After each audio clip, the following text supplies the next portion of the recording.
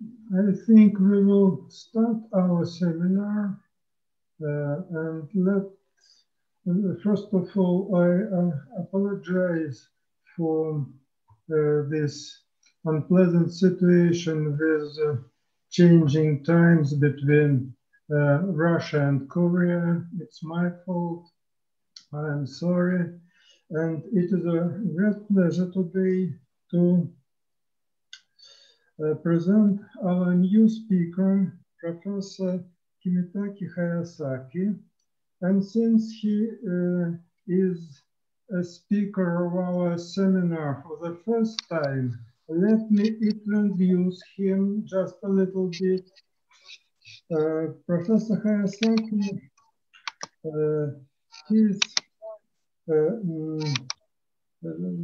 is employed at the Department of Astronomy and Space Science of Chungbuk National University in South Korea, and he started his active research activity in 2004 as a postdoc in the Division of Applied Physics of Hokkaido University in Sapporo, Japan, and since then he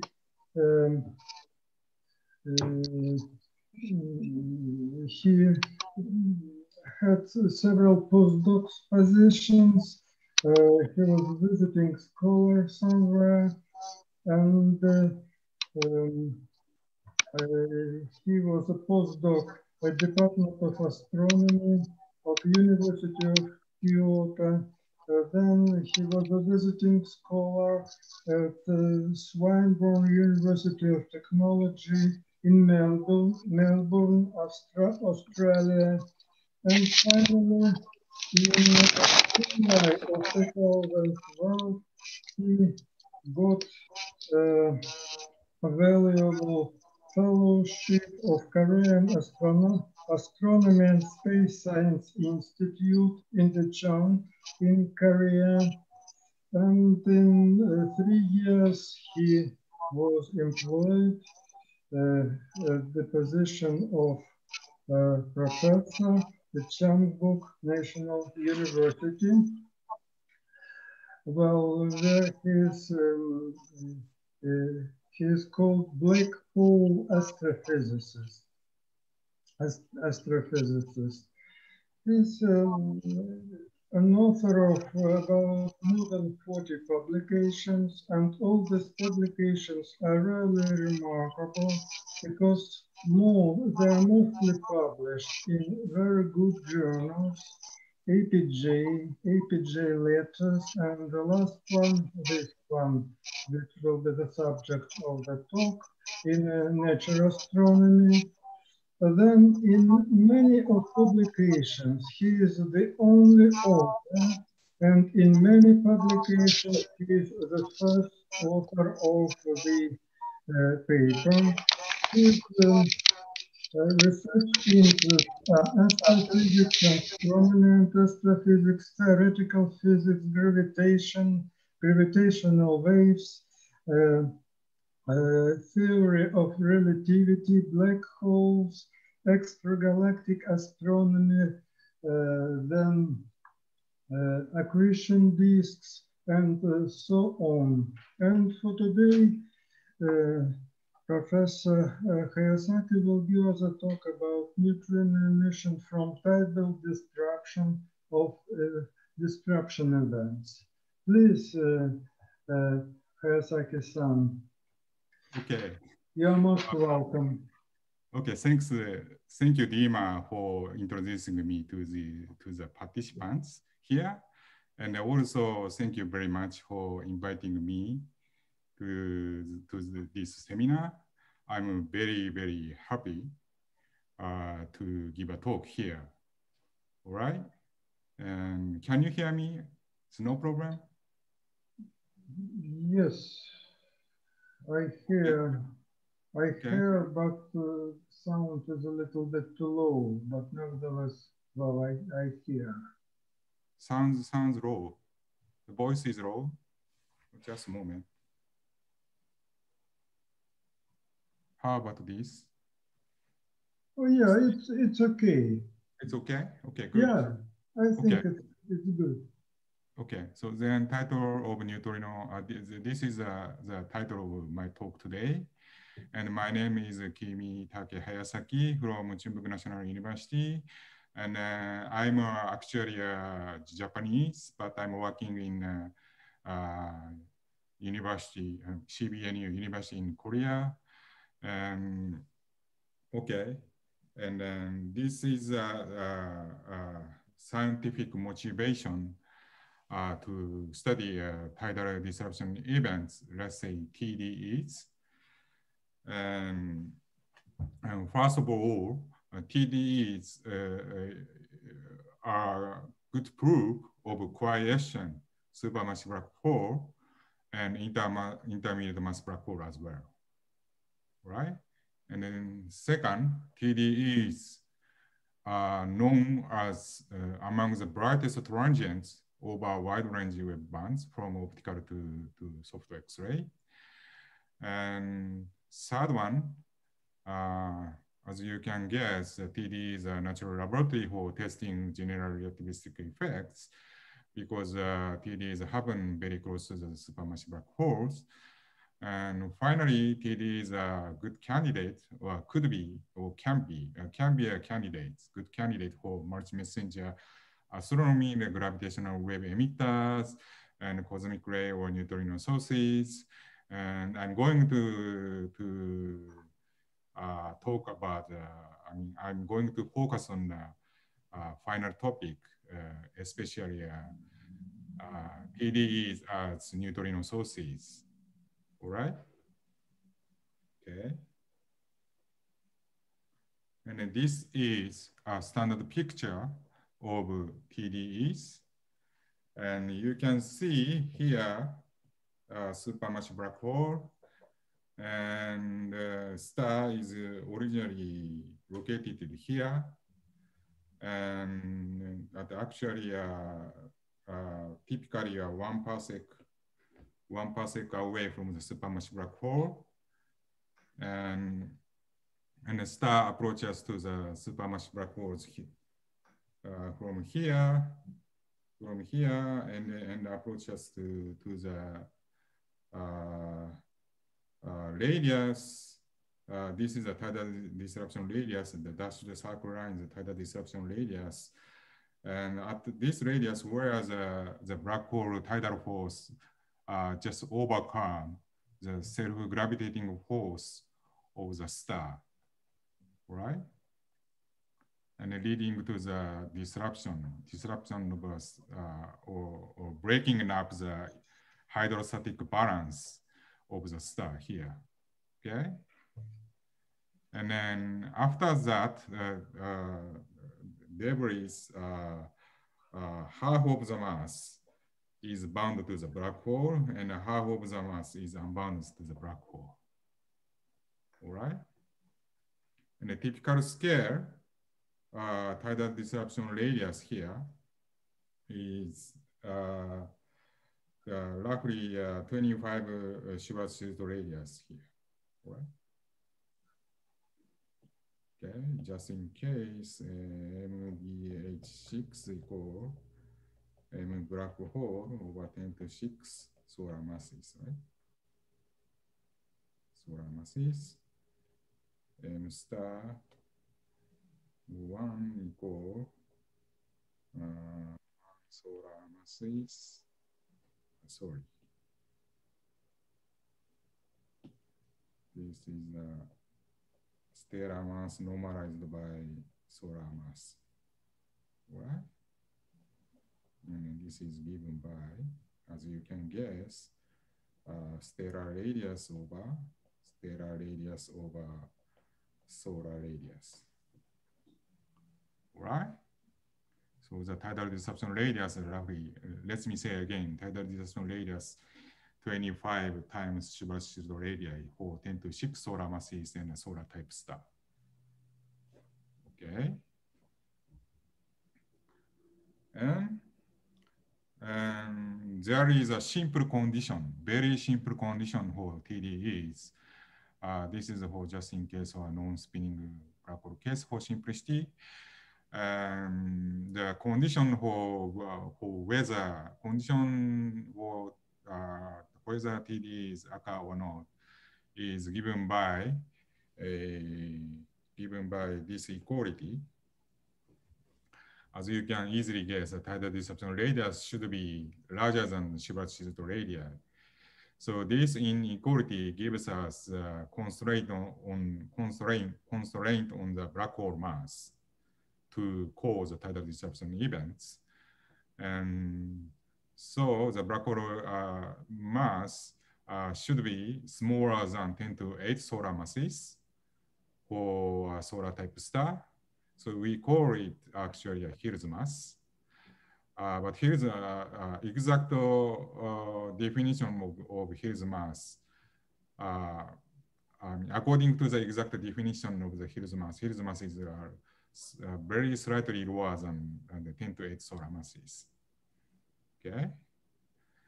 And from this condition, as you can guess, TD is likely to happen at smaller black hole. Smaller black hole means that quiescent supermassive black holes in inactive galaxy, not active galaxy, inactive galaxies. All right. And that's why, for your information, TD is unlikely to happen for M87 stars. As you can see, behind me, the M87 stars. That is unlikely for M87 stars because of the black hole mass is very, very huge, 6.5 times 10 to 9 solar masses. Okay, so even the black hole is a spinning black hole. The M87's black hole is too huge to cause tidal disruption events. Right? Okay. So just a moment. Okay, so let's get back to the standard picture. Standard picture of tidal disruption events here. And then as you can see, this part is stellar mass has a negative energy, negative specific energy. That's why stellar mass is bound by the black hole and right? Gravity and hold back to the black hole. Okay? And this part, this is an unbound part. So that's why stellar debris flies away from the black hole. Okay, this part. And typical scale of fallback time of most tightly bound orbit. Most tightly bound orbit is 0.1 year for 10 to 6 solar masses and one solar type star. Solar type star. So the next question is, what's the rate of mass fallback into supermassive black hole? What is the mass fallback rate? Sorry, may I ask a question? Okay, please. This tidal disruption, it should depend slightly on the equation of state of the star, yeah? Oh, that's right. But you do not study this. Okay, that's a good point. Because this is because thermal energy of the star is negligible small for negligible small compared with kinetic energy or binding energy, mechanical energy for a main sequence star, right? Main sequence stars. So you can easily compare the sound speed of the star with the free fall velocity of the star, free fall velocity, right? So if sound speed is comparable to the free fall velocity, then we have to consider the equation of state to estimate tidal disruption radius. However, for main sequence stars, as I told you, thermal energy is negligibly small. So that's why we don't need to take account of the equation of state here. Thank you. No problem. You're welcome. Thank you for your question. Okay. And so the question, so mass fallback rate. So mass fallback rate is given by this formula. So dm over dt is, because of the chain rule, dm over d epsilon and d epsilon over dt. And then here, m is stellar mass and epsilon is, or m is, debris mass, and epsilon is, as you can see, the debris specific energy, which is given by the binding energy of the debris. And as I told you, the thermal energy is here is negligibly small. So that's why I neglected the thermal energy term here. So that's why debris specific energy is written by the minus gm black hole over 2a. A is a semi-major axis of debris orbit. Okay. And then its time derivative of debris energy is time derivative given by is proportional to the t to the minus 5 third by using the Keplerian third law, because the debris orbit follows the Keplerian third law. All right. Okay. So this term is proportional to t to the minus 5 third, right? So next question is this term, right? This term. Whether this term, dm over d epsilon, is time dependent or not. So Lee's conjectures, so Lee's thought the dm over d epsilon is constant during the disruption process. So then dm over dt, that is to say mass fallback rate is proportional to t to the minus 5 third. And then this is a Lee's conjecture. And then the Evans and Kochanek, 1989, so they confirmed that Lee's conjecture is, Lee's conjecture works by numerical simulations. And here you can see differential mass distribution, dm over d epsilon, and normalized stellar mass over delta epsilon, and delta epsilon, this is a tidal potential, right? Tidal potential, actually. This kind of, just a moment. I put here. Delta epsilon is here. This is a tidal potential. The first order term of tidal potential. GM black hole over tidal disruption radius square and stellar radius.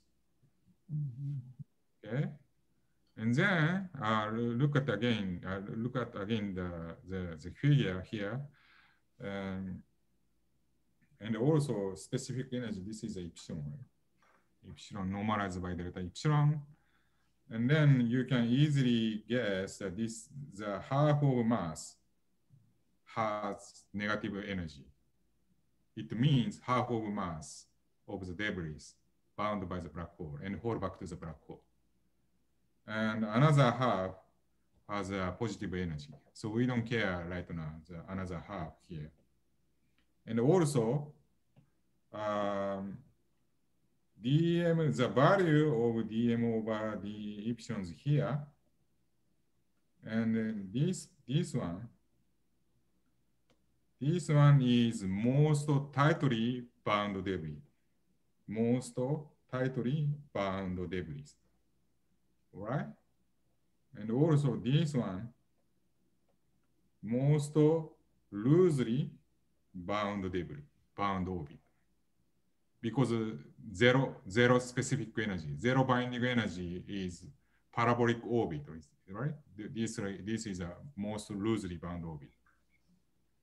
So now you can know the value of dm over d epsilon. Dm over d epsilon here is almost equivalent with the value of dm over d epsilon estimated at the most tightly bound orbit. It means dm over d epsilon is roughly constant over the tidal disruption process. All right? So that's why these conjectures works or confirmed by the numerical simulation. Actually, the SPH simulations here. Okay. And also, okay. And let's move the speculation over event rate of the theoretical speculation of event rate of tidal disruption events here. And for simplicity, let's think about a star black hole system, two-body system here. And a star located here, and a black hole is located here. And then, so stars hold onto the black hole. And then, so within this cone, we call this cone is the Ross cone. So all the orbit within this cone finally enter into the tidal disruption radius, Okay. So that's why, as you can see,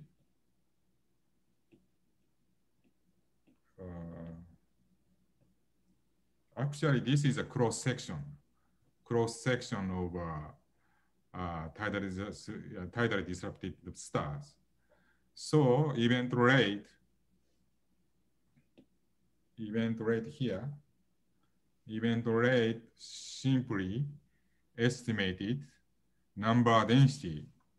Number density is here, and multiplied by stellar velocity. Stellar velocity is here, multiplied by cross sections here.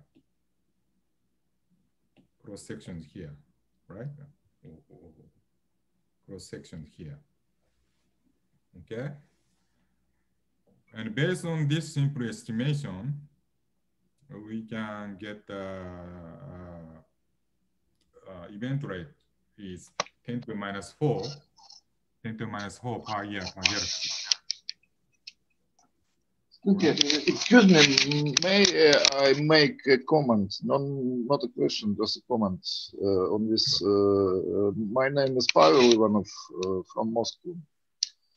So, and just a simple comment that this picture holds only at relatively large radii, where the lost cone is so-called full of stars. That's right. Okay, closer to black hole, it is empty. Yeah, it is empty because just stars were diffusing in angular momentum space due to two-body relaxation. Yeah, and they just supply rate into lost cone is not strong enough to keep it full of stars. Yeah, and that's why actually the estimates show that you need to calculate the tidal disruption rate at some characteristic radii where there is a transition between full and empty lost cones regimes. I think it's just a principal point in the whole business. Yeah. Thanks. Okay. Thanks for very, very helpful comments, Pavel. I know you, and I know your name on the lots of papers about the TDEs. Yeah, I know you as well. 2000. Thanks for very helpful comments. Anyway. Okay. So get back to the speculation of TD rates. So by using an estimation using the distribution function of the star, so this is also surprisingly consistent with the simple estimation, the 10 to minus 4 per year or per galaxies. Okay, so this is skip and this skip. And let me summarize the TD, standard TD theory here. Again, so this is a mass Hall-Back this is a mass Hall-Back rate, and this is a time. So it means a mass Hall-Back curve, and because simple relation between the luminosity and m dot. So this is based on assumption that mass Hall-Back rate is mass Hall-Back rate corresponds to the accretion rate. And then this shows actually the light curve, right? Light curve. So light curve shows the t to the minus 5/3 decay like this. And then also you can see the peak of m dot. Peak of m dot is much larger than Eddington accretion rate. So it means this is a super-Eddington accretion, right? And of course, there are some arguments against the t to the minus 5/3 curve by taking account of various more complicated physical processes. But this is a most simplest case, most simplest theory. And the peak of, because of this kind of super-Eddington accretion, the peak luminosity should be Eddington. It's comparable to the Eddington accretion, Eddington luminosity. This is a 10 to 44 L per second for 10 to 6 solar masses, 10 to 6 solar mass black hole. And the duration time of the tidal dispersion flare, so this is the correspond to. So this is this is corresponding to here super-Eddington period, right? And the effective temperature, based on the assumption that the black body radiation or black body radiation, the effective temperature is 3 times 10 to 5 Kelvin.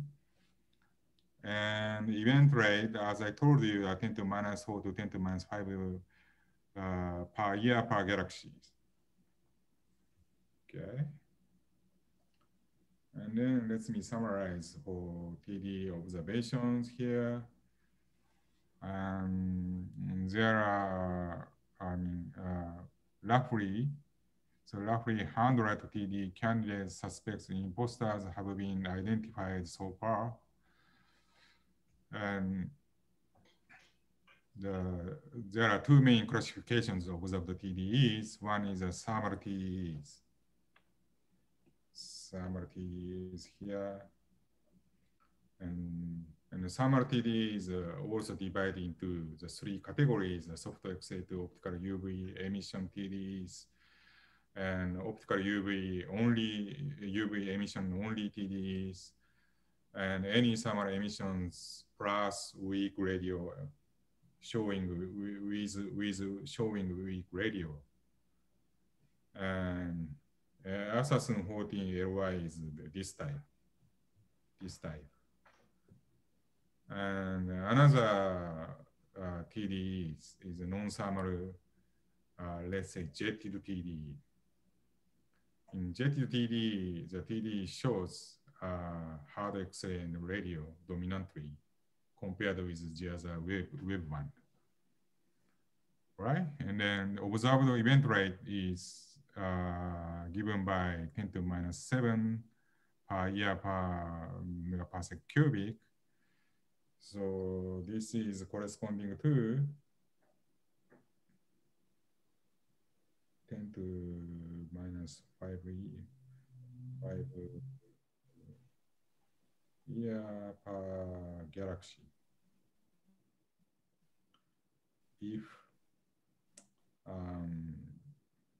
number density of galaxies 0.01 megaparsec cubic per megaparsec cubic. This is a typical value of number density of galaxies, right? All right. And then TDE is 3 times 10 to minus 11 per year per megaparsec cubic. So that's why TDE is very low rate, much lower rate compared to non-GTTD. Actually, only 3 GTTDs have been identified ever. Okay. And this is a radio observations of TDEs.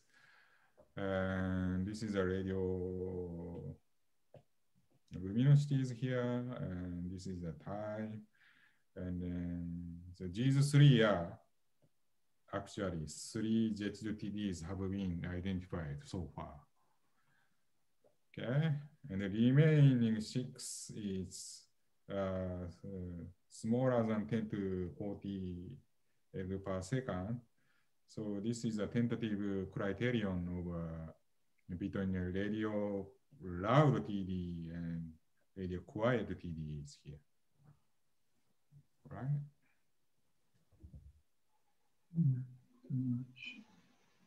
Okay. Do you have any question or comment? No. Okay. Oh, that's what.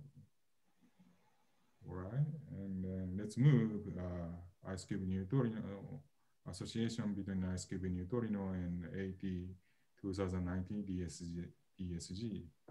So we call for simplicity from now on. Sorry. From now on, just AT DSG. We call it AT DSG, just for simplicity from now on.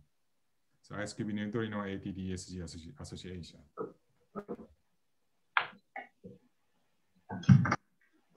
Right? And just a moment. Okay. So Dima, time is no problem? Time. No, time is not a problem.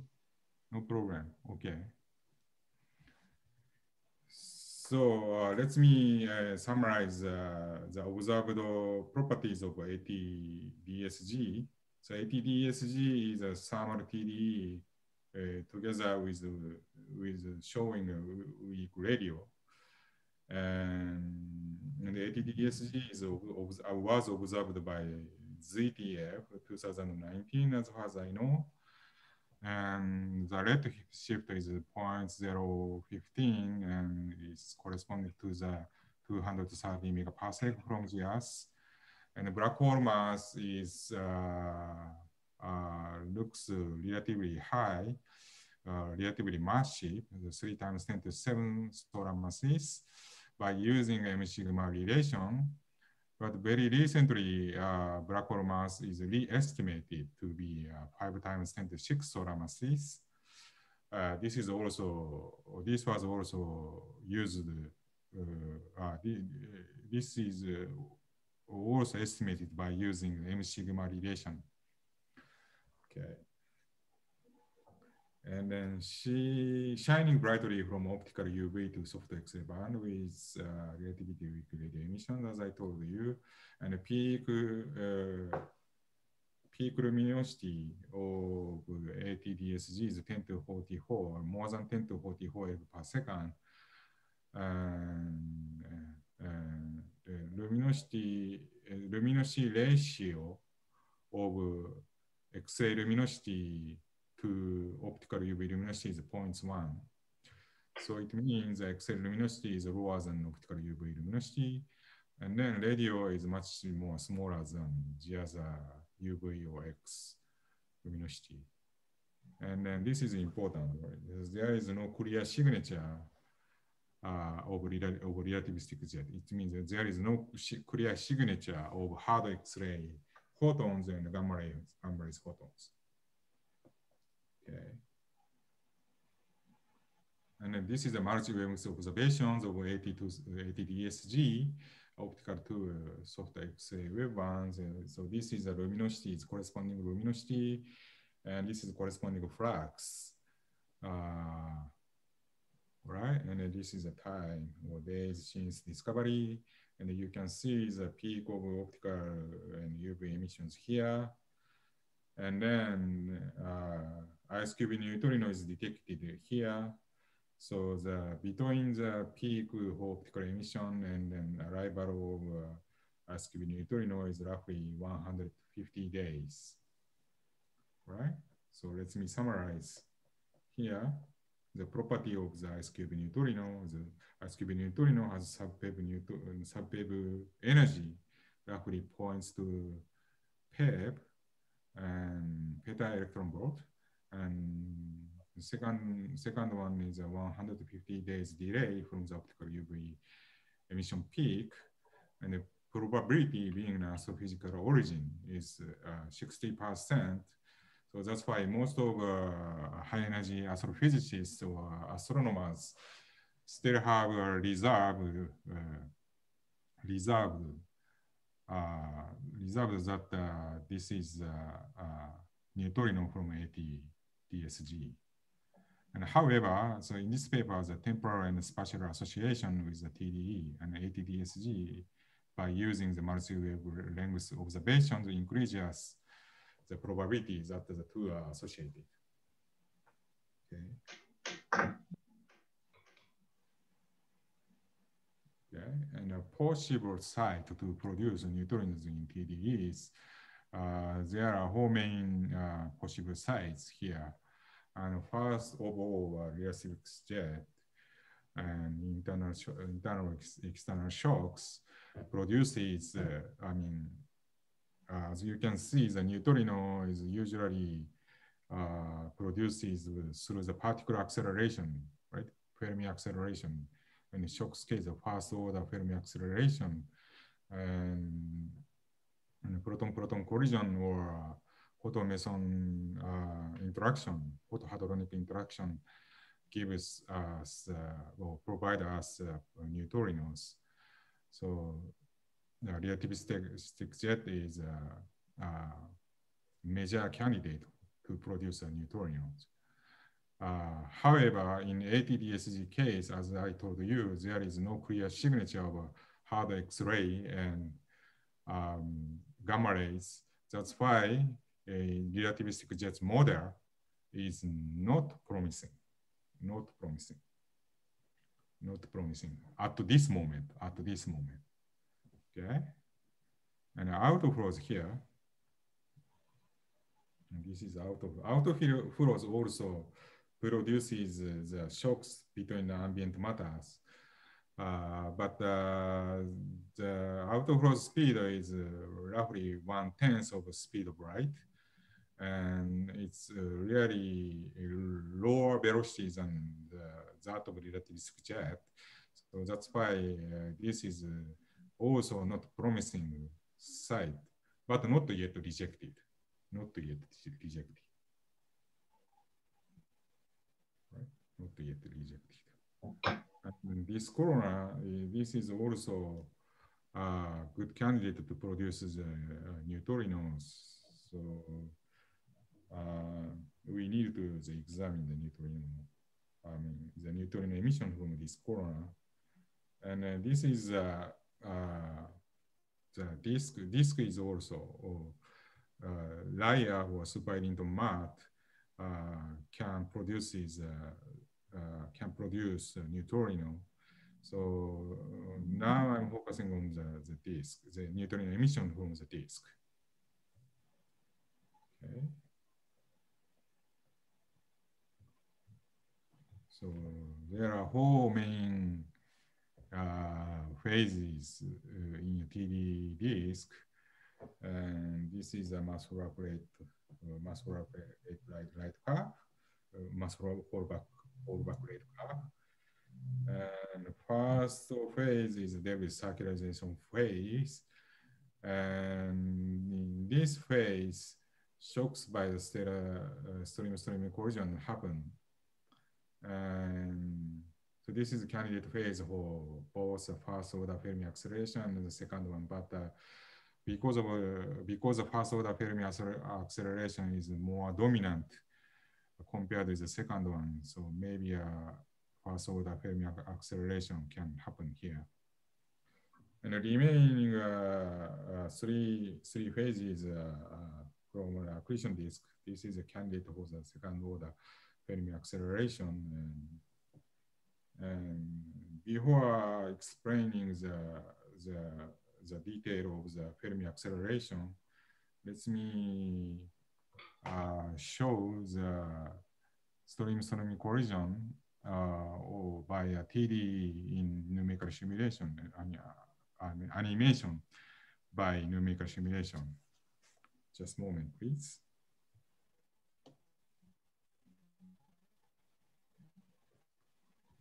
Okay. Here.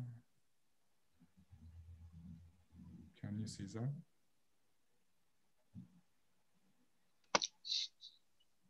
Okay, so this is the XY planes here. This is a density map of a star and black holes here. And each axis normalized by tidal disruption radius here. And this is a tidal disruption radius. And the stars located at the starting point here. And the stars move in a tidal disruptive. And as you can see, the shocks happened here. Fast self-interaction. Also, shocks happen here. Right? So now you can understand the stream collision is a good shock site or possible site to produce a neutrino through the shock. All right? Okay.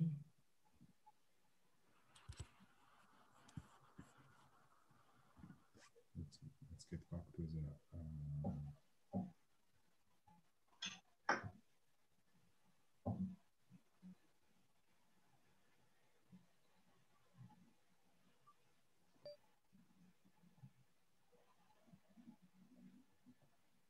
okay. So let me briefly explain a particular acceleration mechanism here. There are two types of Fermi acceleration. This is first order in a shock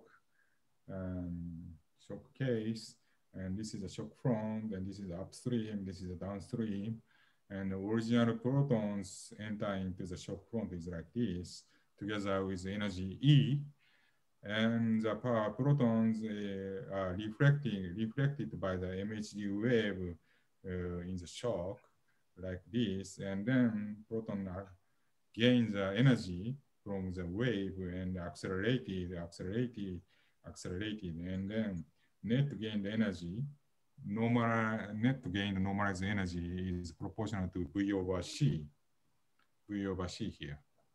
So that means the first order, V over C is first order. On the other hand, second order in a turbulent gas, this is the turbulent gas, like interstellar medium or accretion disk, and proton is entering into the here, and then MHD waves are randomly reflected. So the proton can be randomly reflected, MHD wave like this. And then net gained energy is proportional to V over C squared. So this is the origin of the name, the second order Fermi acceleration. And the tidal disruption disk case, V over C, is less than 0.1. That's why second order is, more inefficient, or oppositely speaking, the first order Fermi acceleration is more efficient compared with the second order Fermi acceleration. Okay. And then this is a neutrino production by proton-proton interaction. And this is accelerated protons here. And this is a thermal proton in the interstellar medium or accretion disk. And then these two protons collide here, and then produces three types of pions, like this. And X is any other byproducts, okay? But it's not related to the neutrino production. That's why I put in an X, okay? And the pi zero decays into the two gamma ray photons. And on the other hand, positive pions decay into the mu neutrino and positive muon. And a positive muon, moreover, decay into anti-mu neutrino and electron neutrino here, right? On the other hand, negative pion decay into the anti-mu neutrino and negative muon decay into mu neutrino and anti-electron neutrino. And these neutrino can be observed. Right? And then energy, most importantly, 5% of proton energy, original proton energy is converted into the neutrino energy. This is a assignment or arrangement or assignment of the energy or energy arrangement through this process. Okay. So let's get back to the four main possible phases. The circularism phase, this is a shock, right? Shock. And this is a disk. These are disk. Disk means a turbulent gas. Turbulent gas. Можно было и не писать. Sure. Please go ahead. Do you have any comment or question? Миша, ты спросить хотел? Nothing? Nothing. Michael? Okay, anyway. I'm sorry. Sure. Right. And particular acceleration for shocks actually is inefficient because in this case, lots of photons prevent protons interacting with MHD wave. That's why first order Fermi acceleration is inefficient for circularization process. And the second one, this is a super-Eddington, right? Look at here. Super-Eddington phase also particular acceleration is inefficient because proton-proton collision time scale is much faster than acceleration time scale.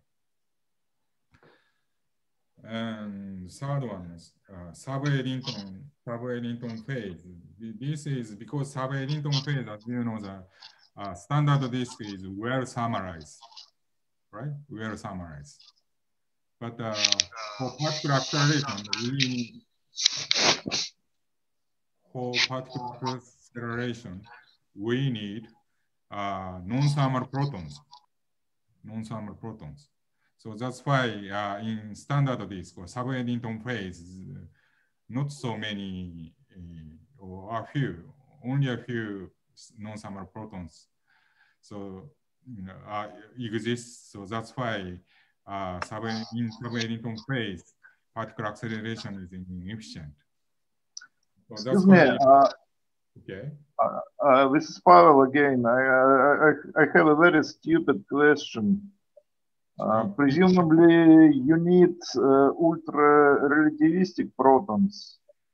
I mean that you have plenty of mildly relativistic protons, say during the that's right.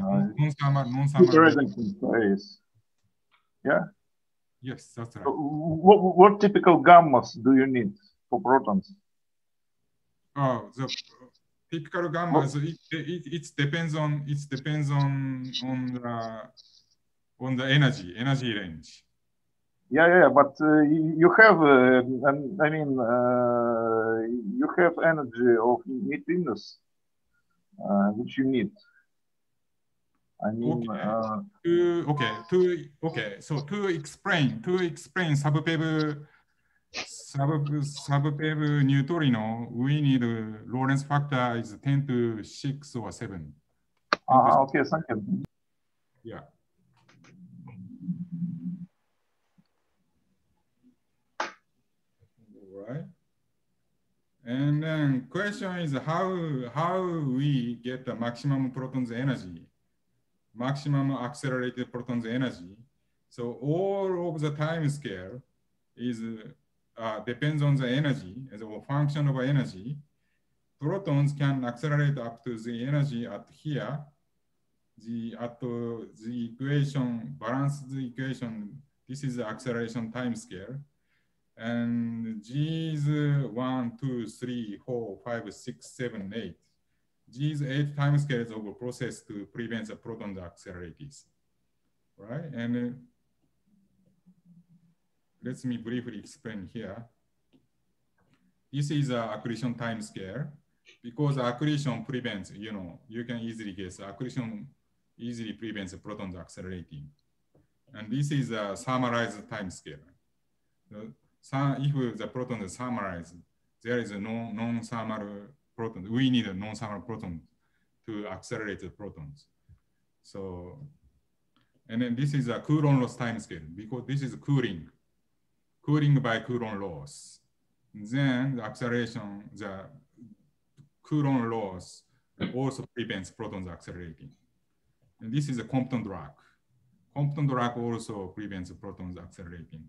And this is a diffusion of protons. And this is a proton-proton collision time scale. This is a synchrotron cooling time scale. This is a photomeson or photohydronic interaction time scale. And then in Lyaf phase, look at here, for 10 to 7 solar mass black hole, and this is a mass accretion rate normalized by Eddington accretion rate. Small dot is defined by like this. Excuse me, may I ask you a question? Equation what? A question, may I ask you a question? Yeah, please, go ahead. If you observe neutrinos, shouldn't you observe many more gamma photons from the source? You said you'll get P zeros from PP collisions, and the P zeros decay into photons, and presumably you should get many more gamma events than neutrino events. Is that true or not? Gamma is gamma rays, you mean? Yeah, gamma rays, of course, yes. So you mean gamma rays also emitted, right? Yeah, many more gamma rays, and they are much easier to observe on Earth than neutrinos. Okay, so that's good question. Gamma rays, of course, are produced through the pi zero decays. However, in Lyaf, because of the pair creation, gamma ray is cannot be escaped from the layer. Oh, okay. So that's why only neutrino can be produced and escaped from the layers. So gamma rays, in principle, gamma rays, of course, gamma rays produces, but because of our pair creation process is very efficient, that's why gamma ray cannot escape from the layer. It means gamma rays is lost, right? Lots of gamma rays are lost by pair creation process. Okay, I see.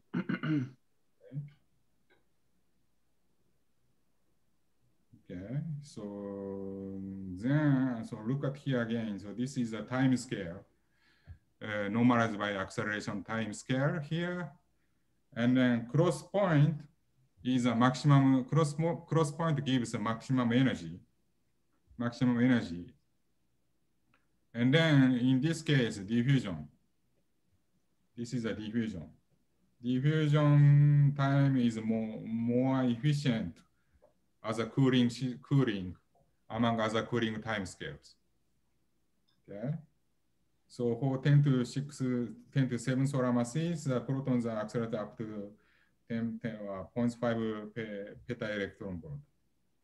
And then Lorentz factor, Pavel asked me previously, Lorentz factors here at the acceleration time scale is at the maximum possible proton energy for a solar type star and estimated the tidal disruption radius.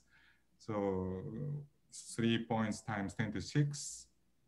And then this is accretion rate dependence and the black hole mass dependence. You can see here.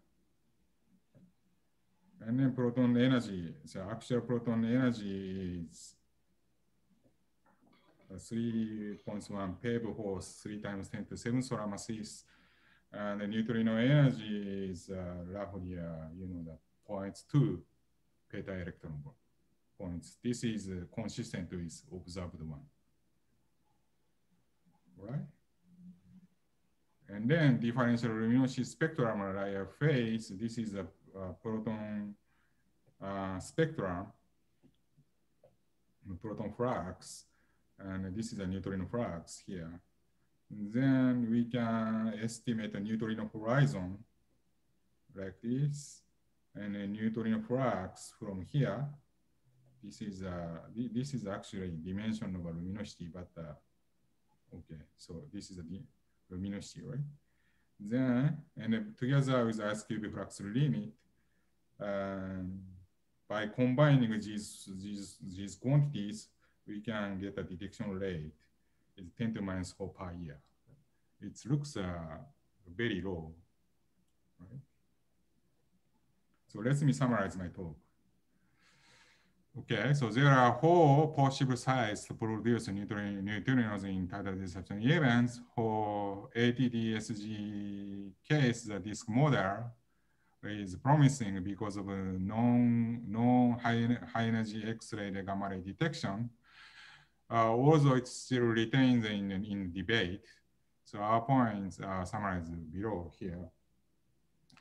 And first one is high energy particle during the debris circular radiation, and the super-Eddington phase are unlikely to be produced. And observed sub-wave neutrino can be produced by our layer model. However, in our layer model, the estimated detection rate is 10 to minus 4 per year. Looks very low. So that's why we needed to more discussion. We need to have a more discussion. We needed to examine as a model, for example, this corona or choked jet model should be examined. That's all. Okay.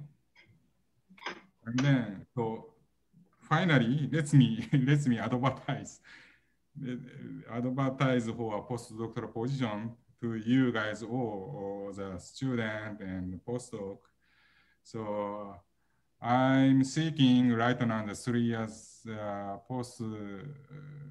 postdoctoral position at my university, starting from September or earlier this year, and to work with me on about the theory of the TDEs and the other topic also welcome. And a postdoctoral position is offered up to 3 years, initially for 2 years and for 1 more year after evaluation. And the salary is an average level of postdoctoral of Korean Research University. And if you are interested in it, please ask me by email. And application deadline is June 30, more than 2 months later from now. And you need a PhD in astronomy or physics at the time of appointment. And if you are interested in, please ask me the detail by email. Thank you for your attention. Yeah, thank you very much, Kimi. Wow, it's for me, it seems to be a huge field which can be elaborated in many details. Well, there is a lot of work here which can be done to investigate many details, numerical simulations of the acceleration processes and so on.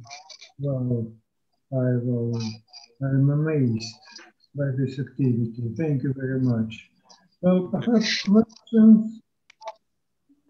Pavel? Yeah, wait a second, I have a phone ring. I'll just check it. Yeah, apologies.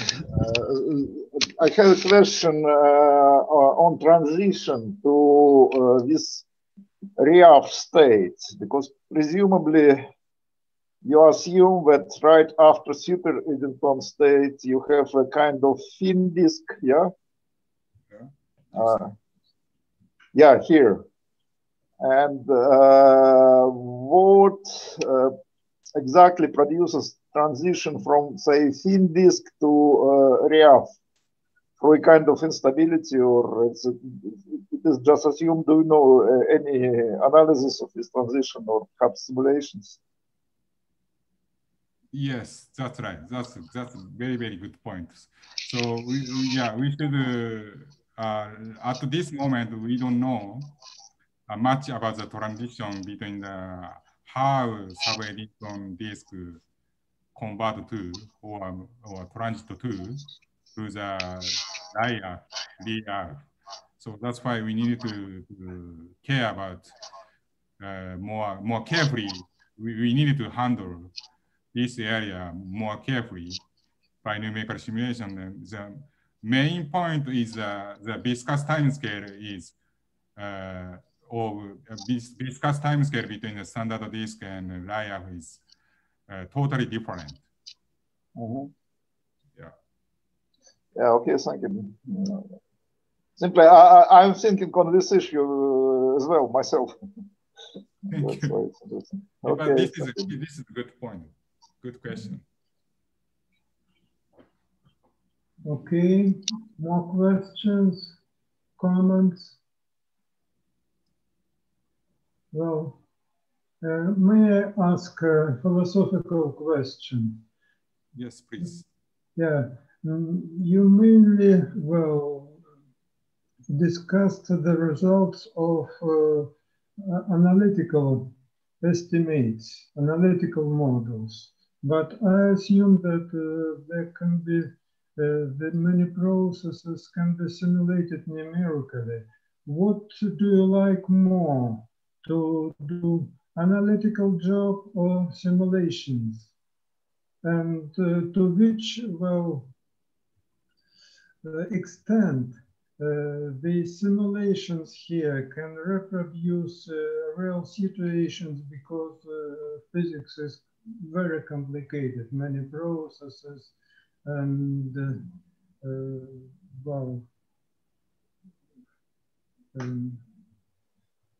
well, it seems, well, you should consider too many cases.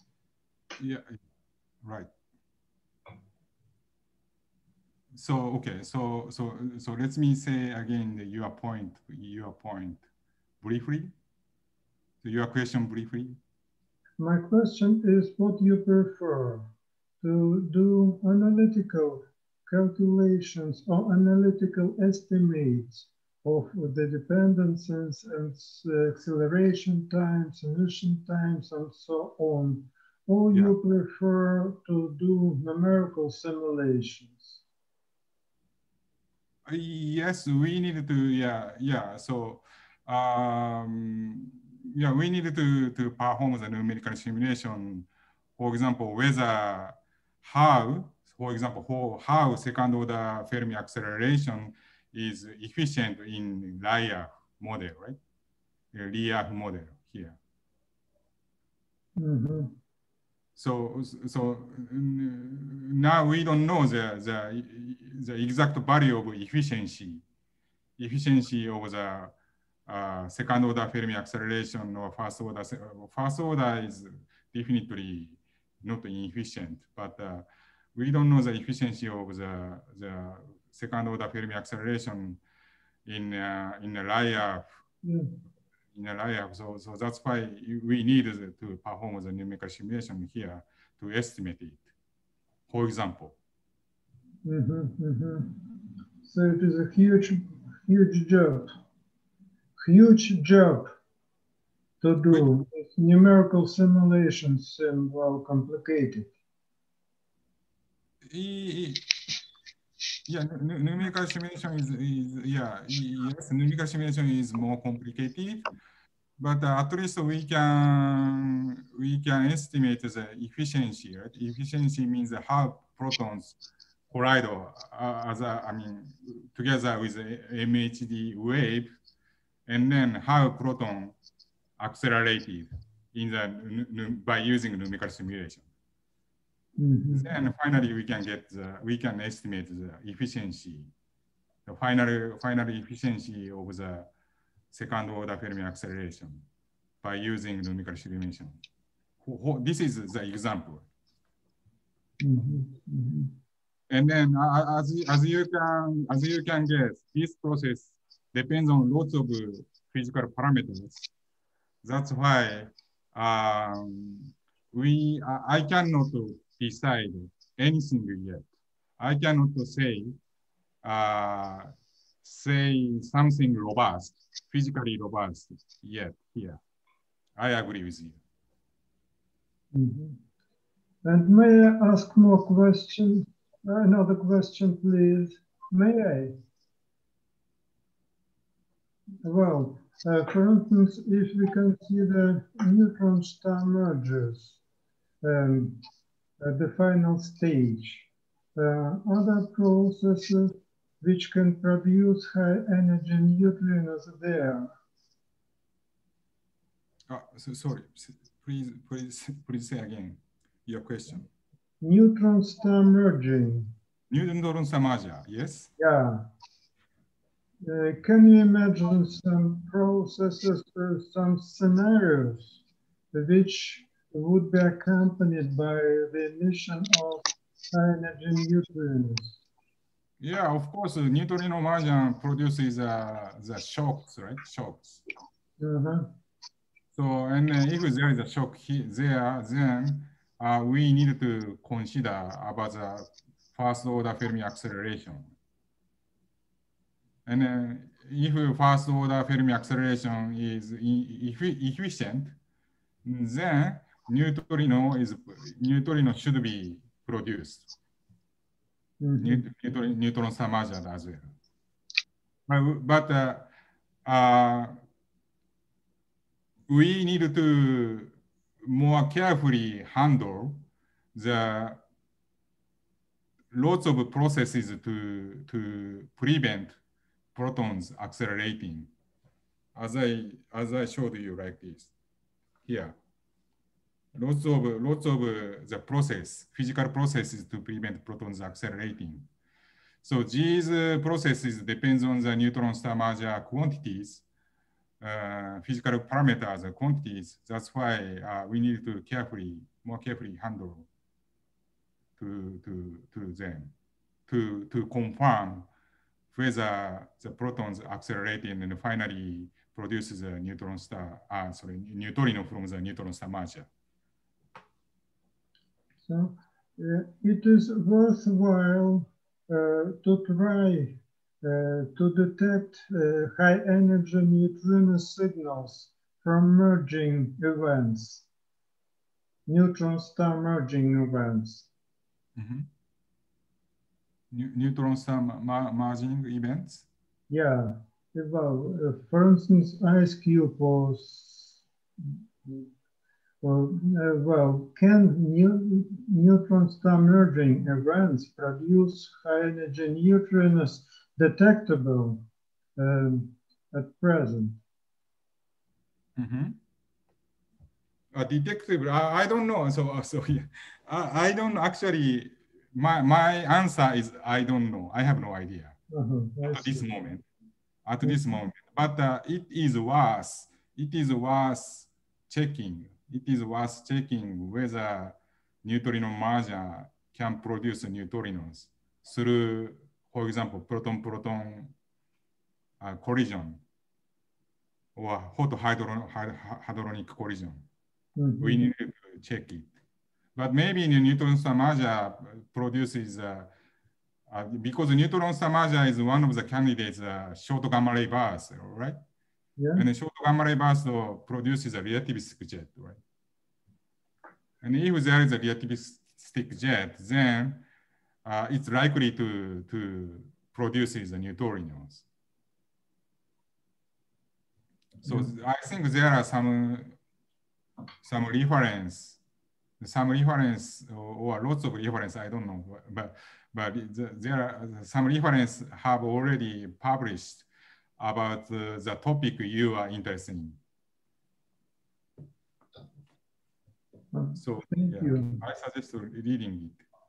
Thank you. Thank you. More questions?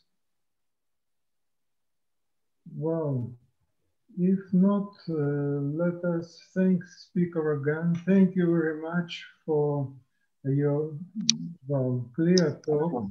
Now I understand what a huge field are you engaged in. Well, thank you.